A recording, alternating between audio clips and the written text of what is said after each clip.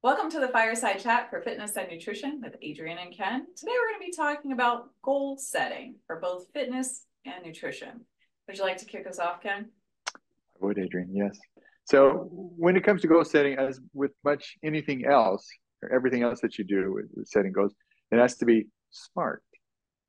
It has to be specific, it has to be measurable, it has to be achievable, it has to be realistic, and you have to have a timetable for it. So let's go over each one of those. So when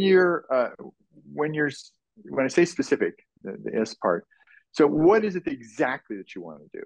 Do you want to be able to run a half marathon? Do you want to lose 20 pounds? Do you want to just feel better? Do you want to stop achiness and pains, in your knee joint, let's just say? What is it? Be specific. Put it down. And I really like to actually write it down on paper, what my goals are on paper, because you can look at it every day. And it's not like, well, I thought I had a goal, but I can't quite remember what it was. But if you write it down every day, right? Have a fresh set, write it down every day. Okay, I want to lose 20. I want to do it. And that's going to be your main topic, your main. So have it, write it down. Measurable. So you're going to, let's say, for instance, you want to lose 20 pounds. And let's say, for instance, you want to lose, I don't want to skip to the end. Well, let's just do this in order here. So it's measurable. So you're going to take measurements, is what it says. So if you want to lose 20 pounds, you're going to take measurements every month. And let's just say you could break it up into specific chunks. Sometimes when you say, I don't want to lose 20 pounds, it's too much. I can't imagine losing 20 pounds. But if you were to break it down into, like, let's say, for instance, you wanted to lose 2 pounds a month. Just let's say, for instance, 2 pounds a month. Well, that's basically an ounce a day. You can do an ounce a day. It's not, when you think of it that way, it's pretty easy. Break it up into little tiny bit of chunks that you can manage, that you can handle. Don't overwhelm yourself, but you want to track your progress. That's going to help you. That's going to help keep you on track. How else are you going to know if you're going towards your goal? Achievable. So let's just say, for instance, that you're 100 pounds overweight. Let's just say that, and you want to lose. You want to lose 100 pounds in like 2 months. Well, that's not realistic. It's not achievable. Frankly, it's very unhealthy for you. So you want to make sure that you're doing things in that are achievable, that you can actually do, that's not harmful for you. So it has to be things that you actually can do. So make sure that it's achievable. You don't want to say things that you're going to do and then not do them and be disappointed and be depressed. And you want to do things that are achievable so that you can reward yourself. So that's just an example. Relevant. Well, let's just say, for instance, that you wanted to lose 100 pounds, and it's really good because the reasons are you want to feel better. You want to, of course, look better. You want to be in better physical health. Let's say, for instance, you had high blood pressure. Well, losing body fat in most instances, losing that weight will improve your blood pressure. That's very relevant for you. Let's say, for instance, someone else wanted to run a marathon. Well, that might not be for what you want to do. So that wouldn't be a goal that you would set. So you want to make it relevant to your lifestyle, something that you can incorporate into your lifestyle. And I'm not saying it's going to be easy. Things that are the most rewarding things that you do are things that are going to be challenging. If you do things that are easy, everyone would do them, and it would be easy to do. But you want things that are more challenging. It's challenging for you, but yet achievable, and it's relevant to you. And then you want to do things that are you want to set up a timetable. So much like I said that, I want to lose 20 pounds in, like, say, 4 months.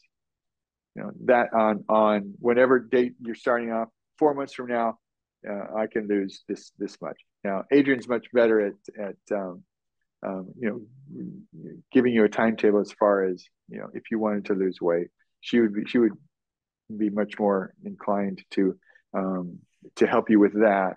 And than me, I'm more strength building, but I'm using that as an example. 5 pounds. Would you agree, Adrienne, that 5 pounds in a month is not too much to lose? Would you say that that's not too much to lose? I'd say it's not too much to lose. Yeah. So Also yes. really easier for males versus females, but Yeah. But still, 5 pounds is not too much. It maybe 4 pounds. 5 pounds. One and a half a pound to 2 pounds a week is not too much to lose.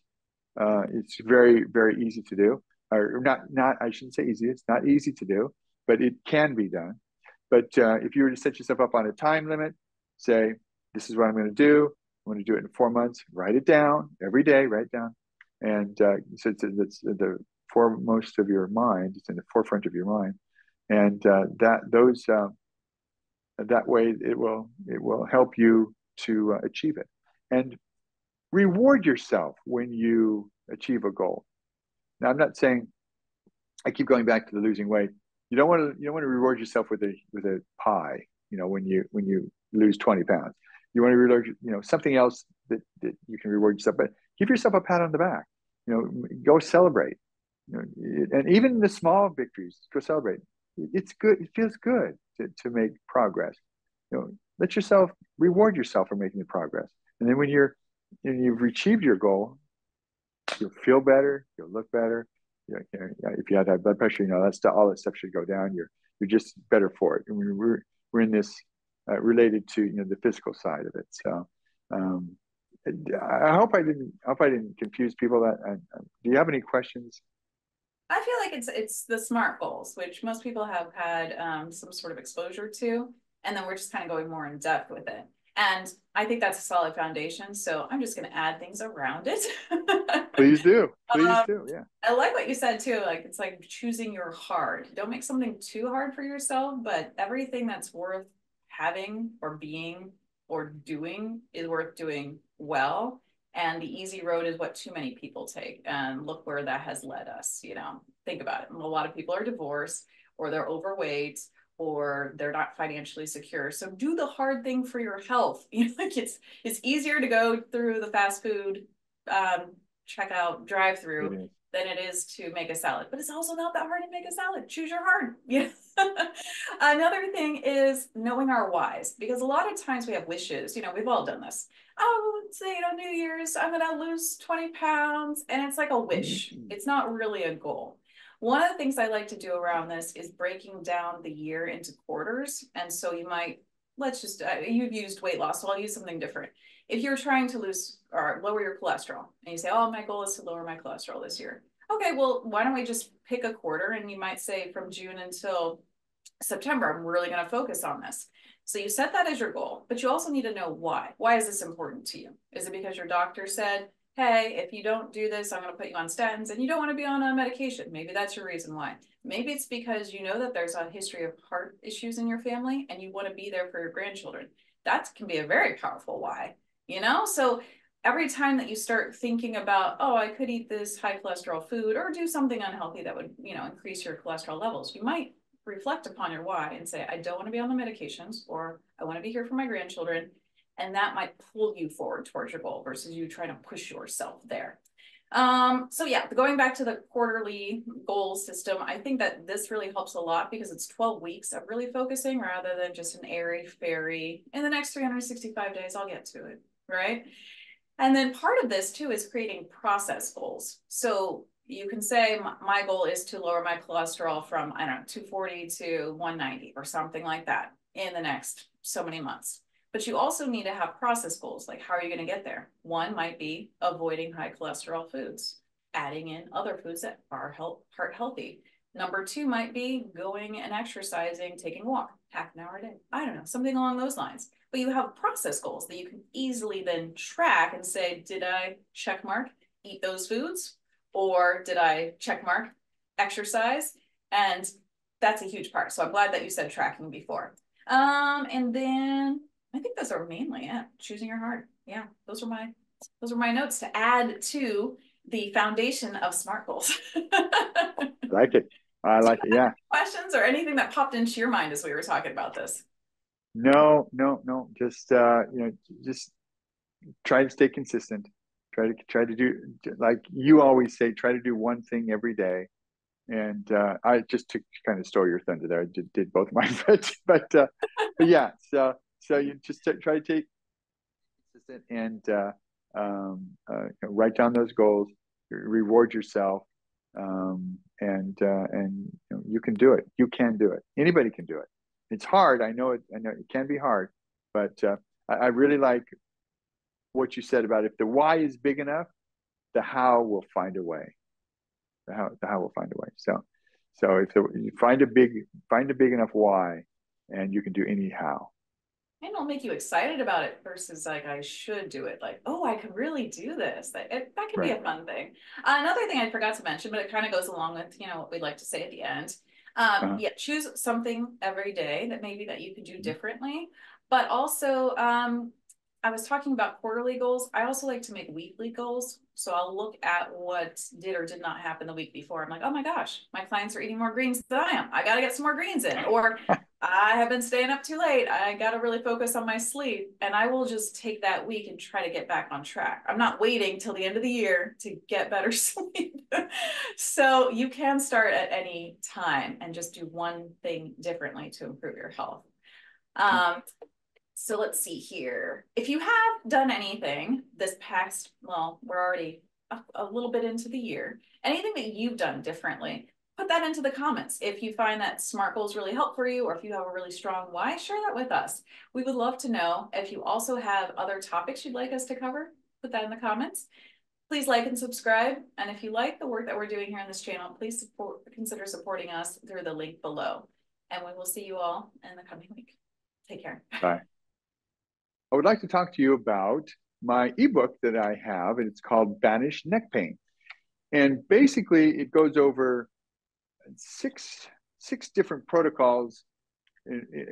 Basically, what would be problematic in your back, neck, even shoulders, maybe tight chest, and then what you do to banish that, to make that go away. Let me give you an example. Let's say, for instance, that you have pain in between your shoulder blades. Well, that could be caused by a number of things, including tight chest, which I cover. You release and then stretch your chest, then release and strengthen your back muscles in between your shoulder blades. And that stretching the chest and strengthening the back will improve your posture, pull your shoulders back, which gets rid of the problematic pain in between your shoulder blades. Now, let's say, for instance, you have neck pain right here. Now, that's probably upper trapezius. Well, then I have protocols that are slightly different for that area of problem. So it would be an upper trapezius release, upper trapezius stretch, and then you're going to go ahead and strengthen those muscles in between your shoulder blades that pulls those shoulder blades back and put you into proper position so that it gets rid of that neck pain. And I also cover shoulder. Let's say, for instance, if you have problems in the base of your neck, even in the front of your neck.